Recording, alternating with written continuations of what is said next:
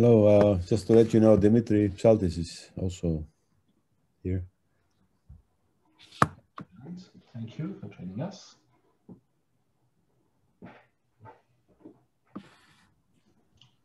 So we'll start in a few minutes. Hi Dimitri, this is Stefano. Ciao Stefano, come va? Come stai? Bene. Nice to see you. Yeah, good to see you, likewise. Yeah. I wish I were in Italy. Exactly, you tricked me. When you invited me to this, I hoped to be in Venice or in Florence or something. Yes. Well, me too. I hope to come to Como. Exactly. Yes. But we are already thinking about next year to do something like that. So yeah, we will not give up. Exactly. If we can resume vaccinations. Yeah, I'm lucky actually. I've been vaccinated.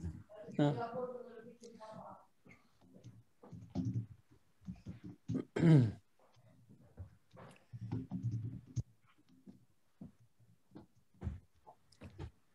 me see, let me get the passcode here.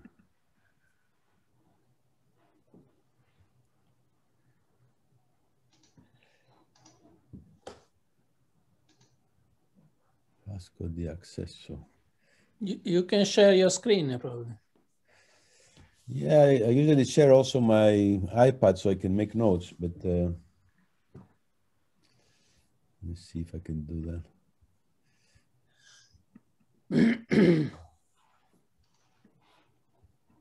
Give it 1 second if it doesn't work.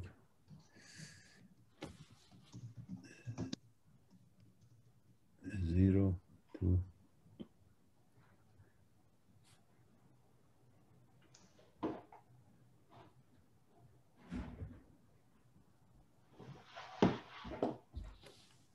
Okay, so we are about to start.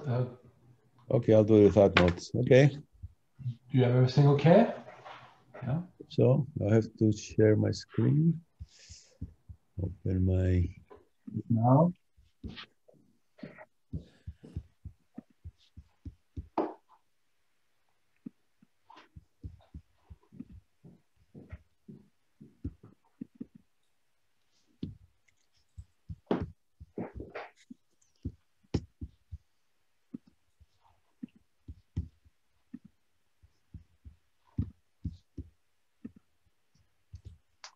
Okay, excellent. So you see the screen now? Yeah, that's good. Okay, perfect. So our next speaker for this afternoon presentation will be Demetri Psaltis from the EPFL. And we'll be speaking about machine learning for imaging complex optical media for 45 minutes or 50 minutes, like that. So let's try to keep 5-10 minutes for questions. That's okay. And if you are ready, the floor is yours. Okay. Thank you very much. Thanks to all of you and Stefano for inviting me. Actually, my talk is reversed with one. I think there's a talk tomorrow as well, but I'm giving the one that's supposed to give tomorrow today, and then if still we're scheduled for tomorrow, I'll give that tomorrow. So today, I'll talk to you about doing optical computing using fibers, multi-mode fibers. So it's kind of a new topic for our group, so I'll tell you about it. So this is a classic picture of a neural network, which has some input data. Normally think of it as a vector. Have a linear transformation, means you multiply it with a matrix W, so that you, this is this Wij here, to create an input to the middle layer where you apply some nonlinearity. The nonlinearity normally is a threshold, or a soft threshold. If the total input here is high enough, then this thing becomes 1. Otherwise, it goes -1 or 0, depending on the representation. So input vector gets linearly transformed to an output. Then the output, the final output is calculated by linearly combining the nonlinear response of this intermediate units and then getting the response. Now, this topic was popular many years ago, and I was fortunate enough to be part of that activity back then.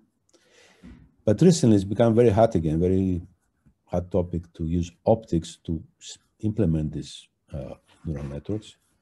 One of the reasons is because neural networks themselves have become omnipresent. They're everywhere. People use them for driving cars, for evaluating your financial data, you know, just everything. And then as a result, the databases have become huge. And the thought is that maybe if optics can help, and specifically optics is very good, very efficient in calculating these linear transformations, because just light transmitted from one place to the next, with pretty much very little loss in energy or power you need to consume, as long as it's not absorption between the paths. Whereas if you do it with wires, transmitting one electrical signal from one place to the other, you have to charge a wire, and this process of charging and discharging due to ohmic loss causes power dissipation. And of course, the nonlinear switching as well would cause power as well. But in optics, it's very difficult to do this nonlinearity. So the recent activities, basically they're called optical accelerators. So you go to a big database where you want to implement large neural networks, then you convert the data to optical, do the linear part, and go back and do the nonlinear part, either in silicon or some other technology. So this kind of thing called inference was summarized here in this recent article. This was last December, so not too far ago, listing all the different, well, not all, but a number of different approaches that people have been used mostly for this accelerators. Again, the optics here would not be an end-to-end, would not process the data, would not implement a neural network entirely. So these are the activities. Now, a subset of this kind of activity is called are networks whose first layer, if it's a two-layer network, whose first layer has fixed weights and only the second layer has adaptive weights. This can generalize to multi-layer networks. In other words, networks beyond two layers. But here we have fixed weights, and then here we have adaptable weights. So since for optics and any technology really, it's easier to do fixed weights, maybe there's an opportunity for that here as well. So again, the nonlinearity would be done somehow else, and etc. There's several classes of machine learning architectures or algorithms or techniques that fall into this. Like reservoir computing is a very interesting paradigm. Support vector machines, probably the most solid machine learning method there is. Extreme learning machines, all these things fall into this category. So what I'll be discussing to you is somewhat similar to that, but not quite. Because in what we do, the nonlinearity is also included in this front part. Now, just briefly, there's several other people have approached this problem.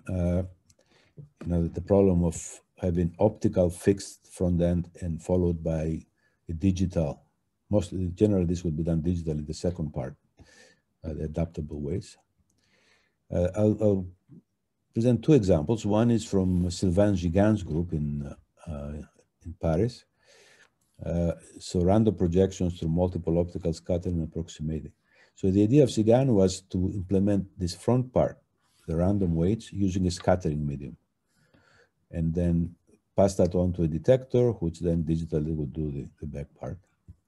So that's what's shown here. The data to be processed goes on to a light modulator, and then a scattering medium presents a speckle pattern. So it's a sort of random mapping from some input image, the data you want to process, to the detector, speckle pattern, and then that goes on to, by the way, can you see my pointer when I point it? Huh? Hello? Yes. Yes, we can see it, yeah. Thank you very much. So that's also good to know that somebody's there. Yeah.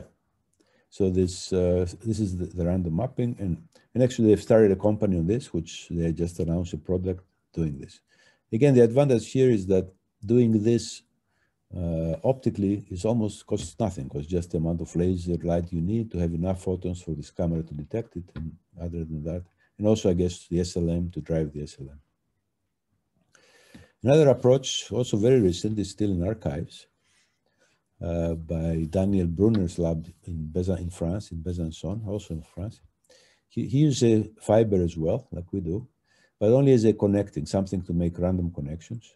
So he called this a reservoir computing architecture, in the event you know what that is. So you have an input that comes onto the DMD, it gets somehow mapped to many points on an array of VCSELs, lasers that talk to one another. And then you have a trained output layer on the single detector. So, and this is the architectural layout of his apparatus. Again, so he also classified different databases.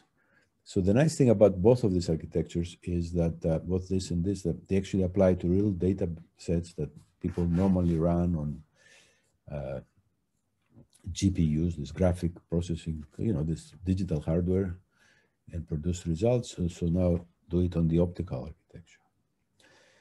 Okay, so then I'll tell you about our approach, what we do. So we take data we'd like to process. Let's say we want to recognize faces, we have databases of faces. We put it on the SLM. Then that gets coupled to a multimode fiber. Then it propagates for a long distance. Typically, in our experiment, I'll be showing you about 5 meter long fiber. Then this transformation is, even with the low power intensities, if it's linear, the fiber is a green fiber, so it has this periodic focusing. Green stands for graded index. It's like a series of lenses. So then by the time it comes at the output, it becomes a speckle pattern just because of modal dispersion, just because the different modes come out of phase and randomly, or apparently they appear to be randomly interfering. Now, if we increase the light intensity here, then nonlinearity kicks in, and then the pattern changes. So it's those patterns that we take and we pass them onto a digital computer, which classifies them. So, so the classification of this digital network at low powers is not separable, but at low powers it can separate. At high powers it can separate. So I'll try to explain to you now how this works and show you some results. The system is very simple in the lab. We have an SLM, and in the picture I show, it's just an LCOS device, a liquid crystal on silicon device, simple. It's very slow right now, but relatively slow. Right now we use something that's 100 hertz, but 100 frames per second. And this is the multimode fiber. And then the output goes to a detector. Very simple. So we tried this by using a database of X-ray images of lungs. There were lungs that had COVID disease or healthy lungs. So they look like this. These are the X-ray images, and the color is simply to map the intensity that we see in this signal. So this is what goes on to the SLM in black and white, the top images, and what goes in the bottom, what comes out the other end of the fiber is images like this. So for those of you that know, there's some evidence of some beam cleaning going on. The output is not completely speckled at this given power. So what we do is we take these images and become the training set to train a one-layer network to classify whether the lung is COVID or not. So that's the task. This is what happens when we change the power. This is the spectrum of the light that comes out, and this is the actual light intensity distribution. So by changing the power, you see different distribution. And the question is, do we need to, what's the best power to use? With the assumption that a nonlinear response of the first layer is important. And So to do that, we just ran different experiments. So what you see here is the pulse power was, the peak power of the pulses was 2 kilowatts, 3 kilowatts per centimeter square, and 3.4. And by increasing the intensity of the light source, the accuracy with which the pictures of the lungs were classified improved from 78 to 81 to 91. These are the training curves. In other words, this is the accuracy of the training and the test set, and the two coincide, which is what you want to avoid overtraining. In other words, this is as a function of training cycles, what is the accuracy on the test set and the corresponding, the training set and the corresponding on the test set, and the two follow. And this is the confusion mark. So out of the images that we had in the test set, which were 500, almost 250 and 250 is half, and this is the number correct for each of the two classes, and this is the number of errors. And then it improves. So the training set had 2,000 total samples. Now you look at that, there is a lot of work on this kind of thing on the digital side, just people using this same database to process it digitally. So some of these nets maybe you recognize, a VGG net, a ResNet, and so forth. So the accuracy is not quite as, we don't have accuracy quite as good as some of the best ones, but I'll show you in a second something that's even better than this. But anyway, you get out of this system, which is this system, you get this kind of performance on real data on a relevant example. We did another thing where we recognized from a spoken recording digits. In other words, I would say 1, 2, 9, and etc. And then this recording would be placed on the SLM as a function of time and spectrum. So do this short-term spectral representation. So it makes a two-dimensional image that way because it's time and then spectral components. So this segments of spoken digits become two-dimensional patterns on the SLM. Then we train the SLM with a big training set, and the accuracy we get with the system is 99%, and the best one reported in the literature is 98%. By the way, we call the system SOLO, which stands for Scalable Optical Learning Operator. Just like most acronyms, it just sounds good, SOLO. But it's just that, it's just the fiber, the SLM, and the detector. We also applied it to a driving data set that's available on the internet. The idea here, you have a virtual road you're supposed to drive. And then there's a left and right camera, and then a center camera looking forward. I'll tell you about the random shift in a second. Then they use a neural network to give you an adjustment for a left or right. So this is the desired steering command. This is what you get, and you get an error to train the network. This random shift is to simulate the fact that as you drive, if you do nothing, then you can just follow this thing and have it predicted. But in reality, because of the tires or your hands, whatever, you're normally correct when you drive completely. So just to create this adjustment. So again, what we did, we put on Solo these pictures and then train the output layer. So the results, once again, are quite good. So you have Solo plus one layer with dropout, if you know what that means. It's just some way to reduce the number of parameters. And then the mean squared error, meaning the deviation from what it should be is very small. And what you see published on this paper that I showed you earlier is the same. Okay, so I showed you three, and on there's a paper on archives on this work, which you can go look, and we have several other examples. So for example, recognizing the age from a face, independently, we've done some predictions, various predictions, things for financial data or other things. So it seems to work quite well for a number of problems. And the question is why? You know, you look at this, I mean, you take an input image like this, you put it to the fiber, you get something that looks like garbage, but apparently there's differences enough in here for a network to pick it up. So what is it about the fiber that magically allows you to recognize this? So I'll show you a couple of things that are not related directly to the optics that give us a hint about why it works.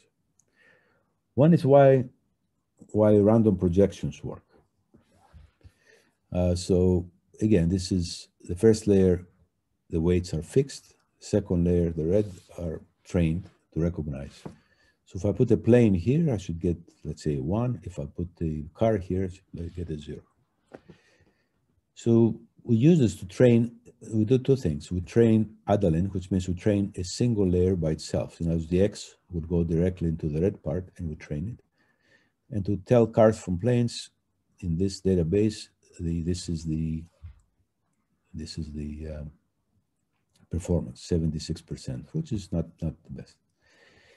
If we precede that with a first layer where take the 1,000 pixels of the input image, 10 by 33 by 33 pixels, and map them onto an array of 512 units with random weights in the middle, the improvement is to 90%, from 76 to 91%. This is remarkable, just doing nothing, just multiplication. So what's shown here is the accuracy, like this number, is a function of the number of hidden units in this middle layer. So the optimum is here around 500, which is what I put here. If we use fewer units, it goes down. Why? Because there's not enough detail in the intermediate representation to represent 1,000 pixel image. So if we go down here to 100 pixels, it's hard to compress the image so much. So that's probably why it goes down here. And it goes down here the other way if we use too many units here, because then we have too many degrees of freedom, too many free weights. So even though we learn better the training set, in other words, we memorize all the images that were in the training set. However, we do this at the expense of not really generalizing, not really learning how to classify images that we have never seen before. Okay, so this random mapping does this compression, so to speak, take a larger image to a smaller image while preserving the relevant information. The other things is for the COVID data again, data set again. If we stick to the same two-layer network and we plot the accuracy once again as a function of this quantity alpha, which determines how sharp the threshold is in the middle layer. This alpha says if alpha is very small, basically this is like a linear. It doesn't have a nonlinearity. If alpha is very large, it's almost like a threshold, up and down. So you see that the nonlinearity matters as we on the test, which is the orange curve, the performance improves consistently as we go to more and more nonlinearity. So, if we think of the fiber as a first layer random net, the fact that it has nonlinearity, and we saw it as well in the COVID data, as you increase the pulse energy, you get more nonlinearity, the performance improved for the COVID. This is not a simulation of one or the other, but it just gives you an idea why this helps. And the fact that the data is compressed or redistributed more evenly by the random mapping in the front helps the output layer do well. So still, what is it that happens in the fiber that causes this transformation to apparently be so effective? So here's where the images of the road for the car go, or for the lungs, or whatever we process. And then once they enter the fiber, basically they follow this equation, which perhaps you know, it's called beam propagation method. But you say, as I go, this, if we were to simulate it in the computer, we would probably try to simulate this equation. So the fiber has many modes, it's a multimode fiber. So the P, the little subscript P, means for the mode number. So if you look at the mode, this P mode at distance Z plus delta Z, it's what it was in distance Z, delta Z before, times a linear operator D, some sort of linear combination just for scattering or propagation within the, D is a propagation vector. This would be a multiplication by e to the j minus beta delta Z. Some coupling because of the fiber bending or imperfections in the wall. For perfect modes, of course, they would be unaffected, but there is coupling between the modes. And then the nonlinearities, we assume it's chi3 dominated. So it takes 3 of these modes and through the nonlinear coefficient makes them interact. So if we were to write a picture for that, you can think of it a little bit like a neural network. So the first is propagation, but then the coupling is a nonlinear coupling. The nonlinearity here is mixes triplets and then produces a new representation. But then you do this for millions and millions of times in a fiber that's, let's say, 5 meters long, and then the decision layer is after the detector. So in an effort to understand what goes on, we simulated this using this beam propagation. If you wanted to simulate a fiber of 5 meters long, it's a very tough computational problem, which is, if you want to think of this as a competitive computing machine, it's a good thing because you could simulate it very easily, then you could just use the simulator as the computer instead. But it's very, very difficult to simulate. There's 2 methods. One is to propagate the modes and keep track of their coupling according to this equation. And this becomes extremely heavy. Becomes will last like 6 months to a year in NVIDIA super machines. The other way is to use a beam propagation method, which is more tractable, less accurate, but more tractable. So we did that. So beam propagation says that, you know, you calculate each small delta Z. And this is based on a kind of an extension of a paper by Genti and John Dudley, and then a paper of ours under review. But we have what's called a recurrent neural network, where each little slice of the fiber is modeled by a recurrent unit where it keeps track of earlier arrivals to this point, and then some neural network layers. Basically, you calculate one little piece.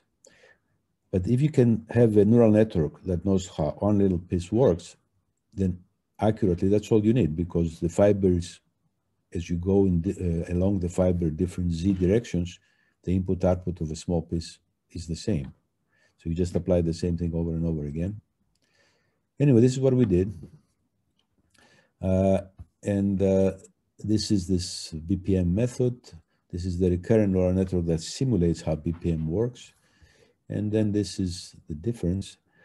So as you start at Z equals 0 and you propagate some distance away, this is just 5 millimeters away, not 5 meters, you pick up a lot of error because of the inaccuracies of the neural network trying to simulate BPM.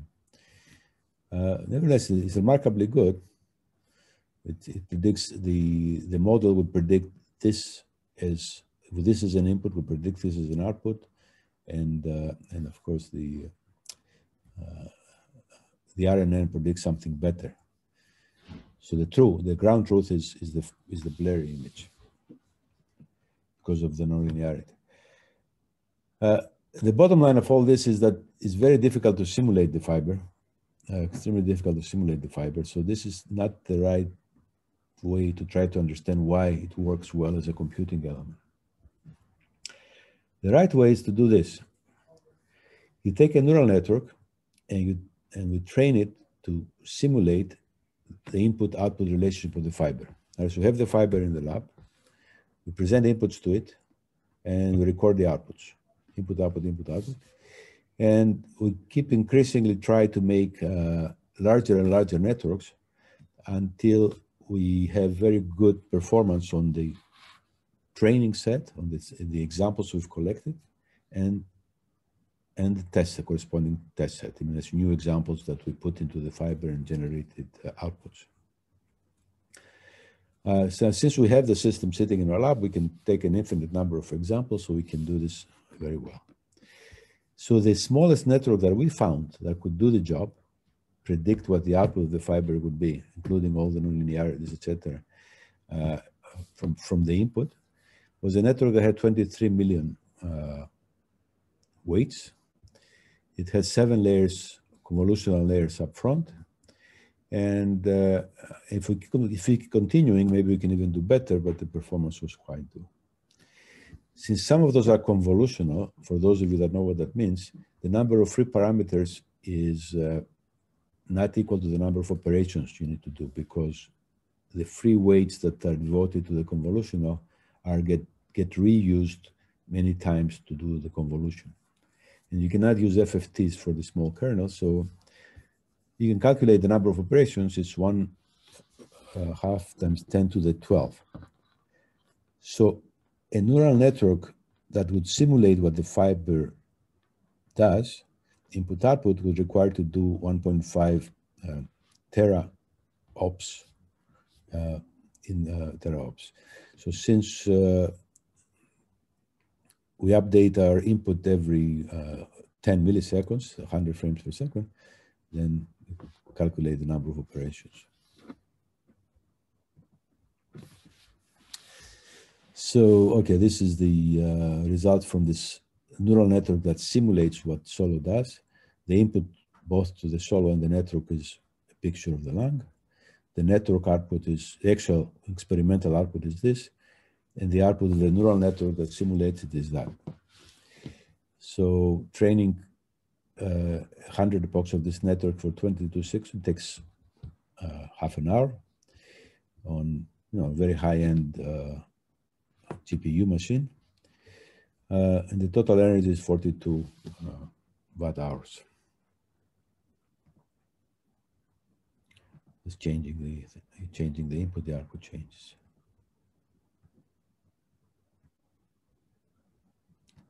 That's remarkable. So now this is the unit versus Solo. In other words, now we have the experimental setup in the lab, and we have a network that we've trained to reproduce what the experimental system does. So now we can go back and find new data and see how the network does versus how the experimental or the Solo does. And the Solo still does better. The measured data, the experimental data is 83%. The neural network does 75%, which means the neural network hasn't quite learned everything there is to learn. The performance here is a little bit worse than I showed you before, 83%, because we had to split the training set for this COVID data to save some, split it to train the neural network, to test the neural network, and now to test the comparison. So there were fewer elements in the training set. That's why the number is smaller. Now, very recently, this is just the other day, a student came in and said, guess what? I ran the COVID data again, and this time we got 99.8% accuracy on the test data, which will be better than any published result of digitally processed neural networks on the same database, same exact database. So question is, what happened? Maybe, first of all, that's the question I asked myself. So what changed from the last result to now? So what changed was they repolished the fiber, they change some lenses, so it's just a different setup. You know, so we had to worry about it. Was it maybe did you change the power from the time you're running the COVID lungs versus the healthy lungs? It was something were we measuring here the power of the laser rather than the shape of the lungs? What is it? So it seems to be all good, even though I would, you know, I'm not sure. This looks a little bit too good to be true. But it points to a problem, that this system is a nonlinear analog system by and large. So it's very susceptible to, how robust is it basically? How repeatable are the results that we get? So clearly here we have a result that's not repeatable, that seems to be on the positive side. But you know, the next day could be on the negative side. So the question is how sensitive it is to everything. And neural networks are relatively tolerant to errors because by definition they are averaging results, they are taking many data points and computing the weights and so forth. So, but still, we have to be concerned about that. So this stability test, we have an input. This is from, I think, from the audio recordings example. And this is, we put it through the solo. So this is this thing. And this is the correlation. And as you take, as a function of time, you take an image and correlate it, take the first image, and then as you take subsequent images, the output of the fiber, you keep correlating them with the input. So we start somewhere very high, 1, and for the first 20 minutes, it's pretty flat. So this is good. So within this area, you don't see any deterioration in performance. Then something happened here. Actually, we don't know what it is in this case. Maybe somebody opened the door or the laser, something happened to the laser, we don't know. Then it recovers, presumably to some path like this, and it goes down. So there is instability, even though the output of the fiber looks like, kind of, to the eye, it doesn't look like horrible things have happened. But there is instability, so something to be, like if somebody if let's say we wanted to make a product out of this or whatever, you know, we'd have to find ways to stabilize this. So this is flat. The other thing is, assuming that then you can make and do that, you can make it a robust, repeatable computing machine, assuming you can do that, then what is its advantage? Because, and I already hinted at that, right? Because I showed you that to implement this network that simulates the fiber takes a long time, but then is this the best network to solve the problem itself, COVID?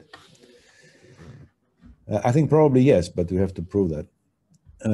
But energy may be the most important. So I think, even though I showed you we can do performance comparable to what they get with normal digitally implemented neural nets, a big advantage is that the power of the solo or of this fiber system is power requirement is very, very small. And to give an idea how big of this problem is, there is this report in 2019. So to program this huge network, it's a big network, required 656 megawatt hours. And by comparison, you know, a car for the lifetime of a car, the car that you use is this much.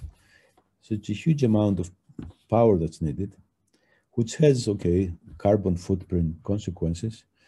And it also has practicality consequences. In other words, you couldn't have one of these things in your car, driving the car.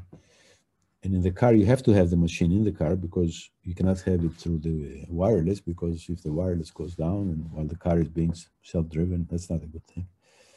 So, so the power is a big consideration. And if we compare power, NVIDIA is the company that makes these GPUs, these graphic processing units. It's amazing. The best one, the top of the line, makes 6 to the 10 to the 14th, that's 600 teraops, but it consumes 400 watts. The solo I showed you does this much. Now, when I say the Solo does 1.5 teraops, what do I mean? I mean the neural network that we found that can do the same performance for the given tasks, in this case the lung images, is the equivalent. Because if I compute the computations that take place inside the fiber, this would be unfair. This would be way too much. You know, all these little multiplications of the weights of the modes. This would be an enormous number, but this is not really what's important. What's important is input, output, the computation that's done. What is the equivalent that you would be required to do on an NVIDIA machine? Then the optical system had just 4 milliwatts of optical power. Actually, it had more power on what is needed to drive the SLM and the CCD. So the total power may be a watt because of this electrical parts. Okay, so this is how we calculate this. And there's a lot of potential to scale up Solo, because now we use a multi-mode fiber that has 200 modes. And correspondingly, we only use 240 pixels on the SLM. But there's multi-mode fibers and CCDs and SLMs that we routinely use in the lab that go up to a million. So there's a lot. So from 1,000 to a million, it's a factor of 1,000 we can increase with very little increase in the power. We can also go faster on the SLM and so forth. Another thing is the energy, which is the amount of power times the time it takes. So for inference, inference meaning just one forward pass, just look up and take an input and see what is the output. For Solo, that's basically the time it takes to read out to load the SLM or read the CCD, because the processing time at the back is basically instantaneous. And for GPU, just to read that one of these networks, it takes 22 seconds. So you have to, you know, the power may be comparable between the two, but the energy is different. And for training, the Solo for training is basically instantaneous, because you only have to train that one little layer at the output. And then on the unit, the time it takes us to train this network is more than half an hour. Okay, that brings me to the end. So conclusion is multi-fiber computing elements. I think they're interesting, primarily because you get huge power efficiency due to light confinement, which you have, whatever light you have, it stays in the fiber, and it keeps having high peak power, which means the linearity remains high. And you have huge interaction length. And if you try to do this with crystals, you have to have crystals that are 5 meters deep, and then you have to find a way to let the light from diffracting or scattering out. So working in multi-mode fibers allows you to implement nonlinear transformations in a very power efficient way. And for whatever reason, again, this is something that we're discovering. I think we'll take several PhD theses for us to say, okay, whatever this fiber does, how come it seems to be so interesting? I mean, I gave you some hints. It's this random mixing, linearity, but you know, to be more specific than that, I think we have to do a lot more work. And the next steps would be to scale it up. I talked about how we can have many more modes and you know, be even more tackle even more challenging problems. And also programmability. Now it's fixed, right? The fiber itself is fixed, but there's many different ways to think about programming it. You can have a mechanical thing. You can have twisting. You can have different mechanisms in the fiber externally, or devote part of the SLM for the control, programming, a part for the input data, etc. So we're exploring all of these things. So I'll stop here and take questions if there are any. Thank you very much for the presentation. That was really interesting. Can you see the question of the audience? There's one. Currently? There is one, yeah. Mario Chemnitz.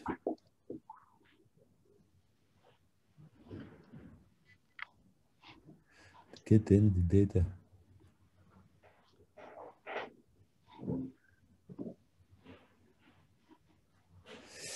I don't fully understand the question, Mario. Okay, we have a bit of time. Maybe I can move. Mario Chemnitz. Yeah, I see the question, but I don't understand it. The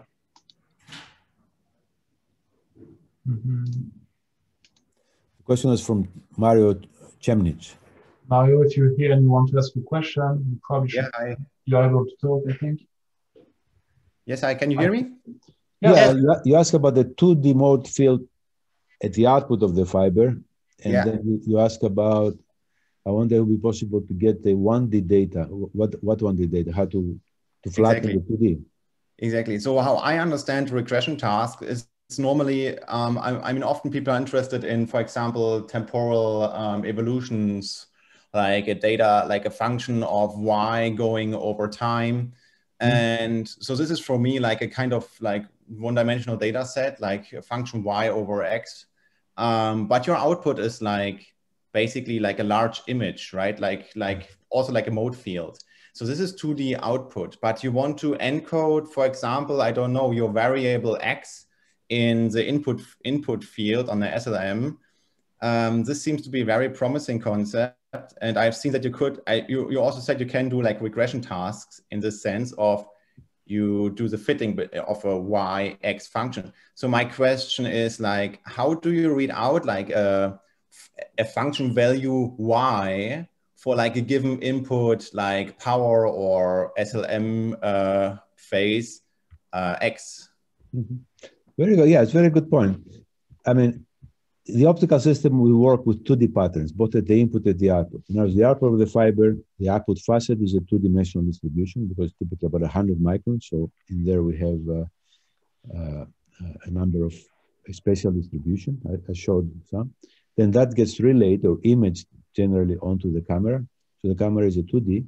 So what comes out of the camera is a 2D field. Normally we have not much more in this case, about 250 individual samples, pixels. But then we flatten that. We make a one-dimensional vector out of that. And we put it in a regression is very similar to an Adalin or a one-layer network. So we put it into a regression or a one-layer network that completes the classification task. So if it's a 2-dimensional input image, like the COVID lungs images, then we get a 2-dimensional output of the fiber that looks like a blurry speckle-like pattern. Then that gets flattened into one-dimensional vector of data that gets passed on to a digital classifier that tells us yes or no. If the input data is time, as it was in the case of the spoken digits, it turns out we also present it as a 2D because we take the short-term Fourier transform, the spectrum, and then we do this for over a time window. So one dimension is time window, the other dimension is the spectral composition. And it's this 2-dimensional set that's projected into the fiber, and then a corresponding image on the camera, and that gets flattened again and goes into a one-dimensional, whatever, into a network. If we have data that's, let's say, if it's weather data or financial data, whatever, it's just time sequences that don't have any sense of two-dimensionality, then we have to find a way to write them on the camera. So how do we map them on the input SLM? So we can raster scan them, we can code them some other way. So actually that's important because then how the fiber treats that two-dimensional data, even though it originates as one-dimensional data, matters. Okay. Okay. Thank you. Thank you, Mario. Yeah. Makes it clear. Thank you. Next question from Daniel. Do you have an insight into if this operation preserves invariant to some kind of spatial structure with a single form? Okay, that's the question is from Daniel about whether if we distort the input image, for example, rotate it, scale it, move it, whether this would work. There is where the fiber itself somehow has some invariance. Not that I know of. There is some rotational invariance in the fiber, just because geometry is, in other words, if you rotate an input image, the output, if for a well-configured fiber, would simply rotate, if for no other reason, just from basic principles. It may not happen if there's mode coupling. That's too much. But what you ask is true for any neural network. Take any multi-layer network. They're normally not shift invariant. Now, these convolutional networks have some shift invariance, meaning different, it's not shift invariant to the whole input field, but different features that you can find in different parts of the image can be recognized and then picked up and combined. So, and what we've seen so far is that this network doesn't really performs equally well as these convolutional networks, which have some shift invariance. I don't understand, we don't understand yet exactly why, but I would reiterate a couple of things I said. One is the fact that, you know, it's like a random mapping, so that sort of reduces the dimensionality. The nonlinearity helps because somehow the coupling between modes. But there's something else that goes on in the fiber, which is this beam cleanup. As light propagates through a multi-mode fiber, in the beginning, you have all the modes that the fiber can support, and they got enough energy from the excitation to start propagating. Then after a while, if the nonlinearity is high enough, through this four-wave mixing, some of the higher modes get folded into the lower order modes. And if you do nothing, you propagate long enough, you end up with a single mode, just one mode, the lower order mode. You can trick it so you can also go to some of the higher order modes, but normally it would go to the, actually Stefano knows this stuff much better than me, but basically, and also our friends in Limoges have done beautiful work on this. So now, so you can think of this beam cleaning as a way of clustering. Because if it's completely cleaned up, that's terrible, of course, because, you know, no matter what you put at the input, you get the same thing at the output. If you put low energy, you get a speckle pattern at the input, so you don't have this, the advantage of the nonlinearity. But what could be happening is that at intermediate energy levels, peak power levels, you have partial beam cleaning, which means you're on the way to some clustering, which makes it easier to separate the classes afterwards. Okay, thank you very much. I just had a very small question. When you show the implementation of Solo, right? You have a SLM. Yeah. Well, it seems you have both a phase and an amplitude or intensity modulation, right? I'm sorry, say again? So in your Solo implementation, right? Yeah. The way you modulate the input field is essentially both a phase and an intensity special light modulation. Is that correct? Oh, that's a good question. No, what we use in everything I showed you today is just phase only. Okay, right. But that's a good question, whether, because definitely the nonlinearity would depend on what, everything would depend on polarization, everything depends. So it's a very complex space to explore and how it affects the performance. But we use phase because phase has the most uniform light distribution and also the ability to couple into as many modes as possible, the fiber and so forth. If we use amplitude, then it has other advantages that the ones talk to each other, etc. But yeah, so no, it's only phase. So you never did the comparison in between like phase only or amplitude only of a given? No, not for this, not yet, okay. Not yet. Oh, sorry, yeah, that's really interesting, okay. I mean, you can also try different, the output of this fiber after 5 minutes is depolarized completely. So one thing it's on the list to try is to do a second decision based on the cross-polarized light and see if the information is independent enough that we can average the two decisions or whatever. Let's see. At least if they don't agree, to put it in as a alert signal that the decision is unreliable. Now, the two polarizations could in principle be independent, or it could be very related. I don't know. Okay. Yeah, no, that's a very good question. Okay. Stefano, or anybody else? Oh, I think there's another question there. I have a quick question. Did you use femtosecond pulses, or what kind of source and what wavelength? Was it this is a very good question. Yeah, I don't know if the laser was a 1030 fiber laser from Amplitude. The peak power we specified there, I forget now, but let me see. The peak power is to do here. So 3.4 kilowatt. Now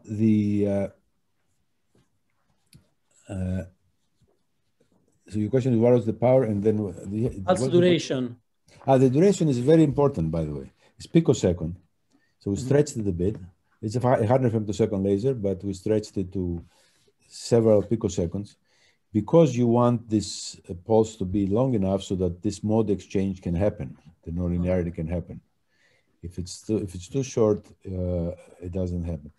So we have some other ideas for working in one way to go is to make it to work with materials very, very high nonlinearity and much shorter.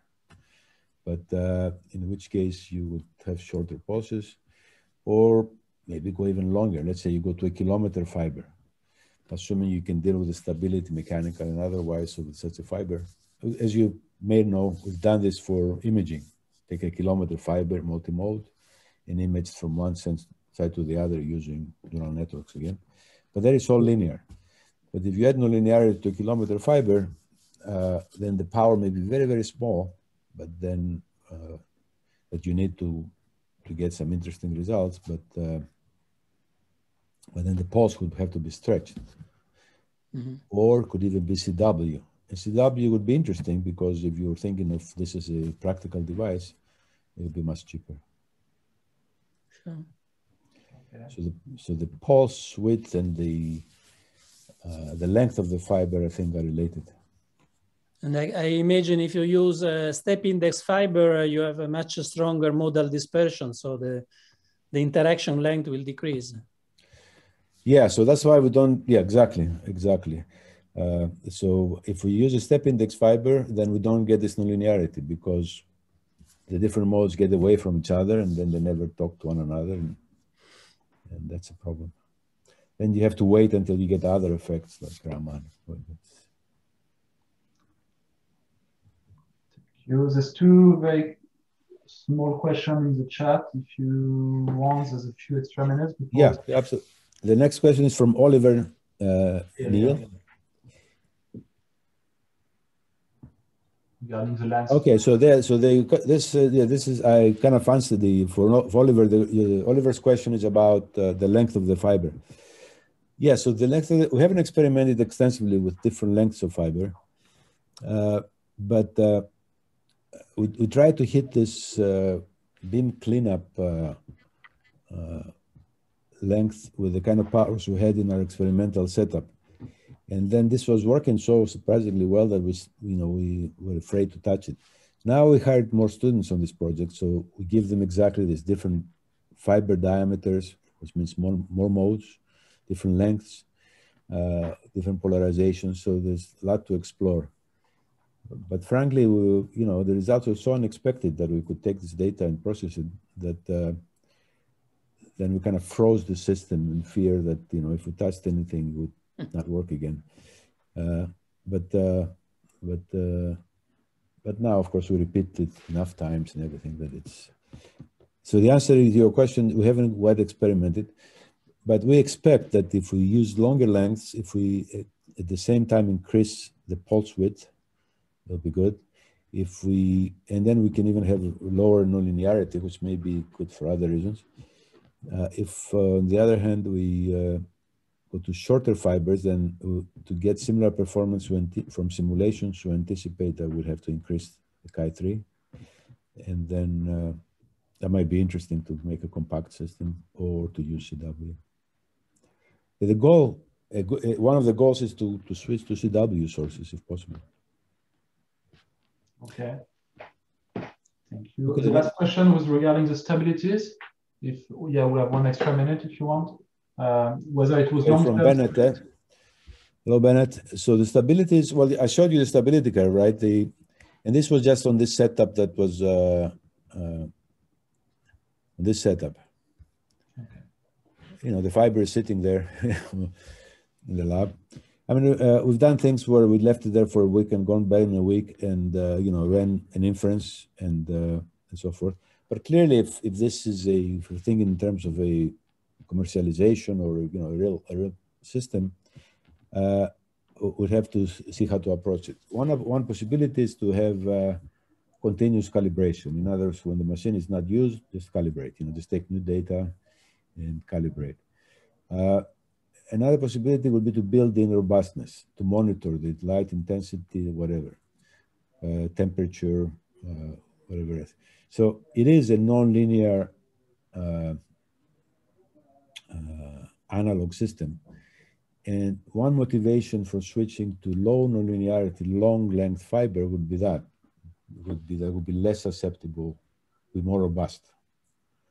On the other hand, if you have high peak power, you can have very short fibers, it would mean a very compact system. So, but on the other hand, if you have long fibers and CW source, you don't have to have the femtosecond laser around or even picosecond laser. So these are all good questions, part of the exploration. So, so to answer your question directly, we haven't experimented enough with different fiber lengths. We experimented with 1 meter, 5 meters, and 1 meter it worked, not as well. Experimented with even shorter one at high intensity. It didn't work, we burned the fiber. Okay, well, thank you very much for these answers and for this presentation. It was really good.